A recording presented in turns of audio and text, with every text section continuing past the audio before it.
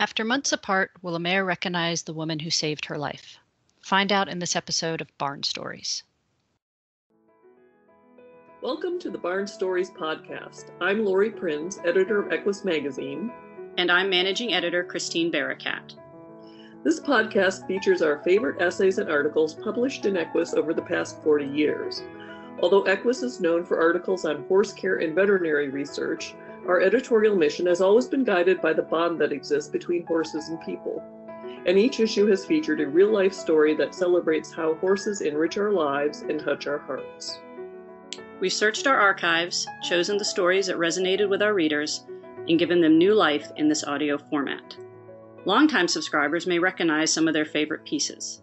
And if you're new to the Equus community, these stories will confirm that no matter what sort of saddle you sit in, a deep emotional connection to horses is something we all share. We published quite a few true tales about rescued horses in the magazine, and for good reason. There's nothing quite as heartwarming as stories about horses and humans in need finding each other. This story, however, is more than the average rescue story, which is why we chose to feature it here.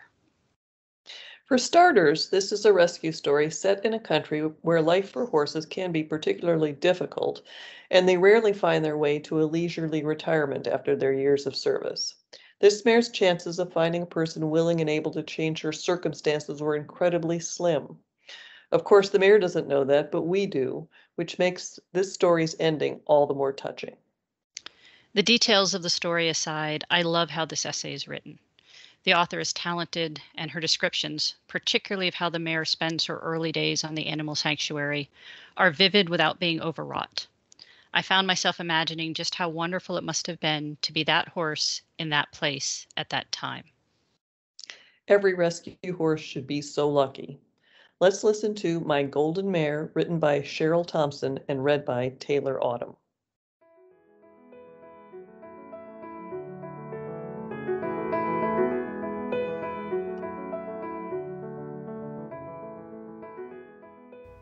My biggest concern, returning to the sanctuary, was not the winter weather in Canada the day that I left. It was not the 10-hour flight or the logistics of international travel. No, my biggest concern was whether Canela, my golden mare, would remember me. Every Christmas as a child, I wished for a horse. And every Christmas morning, I was disappointed. But my optimism lasted for years. When I became old enough to understand that one has to fulfill one's own wishes, I started making plans for my horse. Of course, I would need a farm, but my dream would have to wait until I retired. I needed a small place I could support on my small pension, preferably in a warm climate. And so, I finally found a farm in Chile, where I established an animal sanctuary. I met Canela, a 12-year-old mare, in 2012 at an animal auction.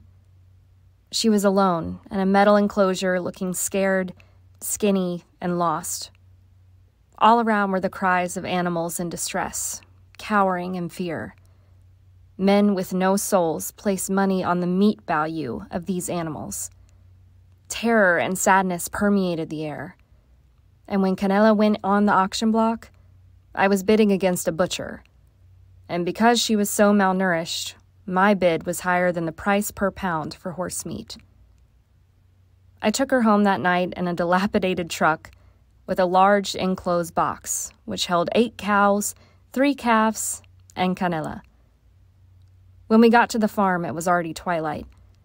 The truck box was backed up to a high part of the land where Canela could jump off without danger. As soon as her hooves landed on the soft grass, she began to eat. The driver then took the cows and the calves on to their destinations. Over the next 12 months, I gradually got to know Canela. She had survived a hard life as a delivery horse, pulling a heavy wagon every day along cobblestone streets, breathing gasoline and diesel fumes. On each of her sides was a circular mark that looked like a smiley face. Those were the burn marks from the hot metal buckles of the harness, which slowly branded her skin in the relentless sun. She had no reason to trust humans. Boehringer Ingelheim's equine health's focus and passion is to improve the lives of horses. It's through heart-led science that we have developed the most advanced treatments in equine health. We have pioneered advancements in equine asthma, gastric health, PPID, vaccines, joint health, parasite control, and more. For details, visit www.bi-vetmedica.com. I learned that she loved carrots and was terrified of water. She weighed over 1,000 pounds, but could be frightened by a grasshopper. Her skin was very sensitive, quivering with the slightest touch. During her first 12 months at the sanctuary, she made friends with her neighbors. A hawk would sit on her back and while away the hours with her in the scented shade of a eucalyptus tree. A small, yappy white dog named Zaina would try to herd her, and Canella would pretend to be herded. The neighbors' horses met her at the fence line every dusk. For an hour every afternoon, she would stand at the edge of the forest and gaze into the pine glade where the rabbits and foxes lived. And then there was me, her human. At first, she seemed to regard me as an annoying creature, like a mosquito who bore gifts of carrots and apples. She would endure my long conversations just for the sake of whatever treat I brought, and when the treat was finished, she would walk away without a backward glance. One day, after many, many months, she didn't walk away. She stood by me quietly, thinking her horse thoughts, softly swishing her tail and gazing off into the distance. I was transfixed. She liked me. She really liked me. From then on, as much as she pretended otherwise, I knew better. She would return to the aloof look, barely glancing at me, and then she would eat and leave, like a very rude guest. But I knew in my heart that she liked me. And then sometimes she would bend her long, graceful head down to me and blow in my ear. A soft, whooshing sound would come out of her nose, and she would nibble at my clothes with her lips. She was talking to me as if I were another horse. She began to respond when I called her, slowly walking toward me in her own time, but she would come. Then one day she began to run to me when I called her. Having a 1,500-pound horse galloping towards you at a high speed can be very unnerving. How could she stop at that speed? But she would screech to a halt, right in front of me. Then I saw that she was just playing chicken with the human. When I last saw her in the Chilean autumn, we spent some time in the meadow, just hanging out. She was munching the grass, and I was loving the moment, and yet feeling the sadness of knowing that I had to leave the next day for 6 long months. How could I tell her that I was not abandoning her? I knew her life would continue to be good, and her routine would not change.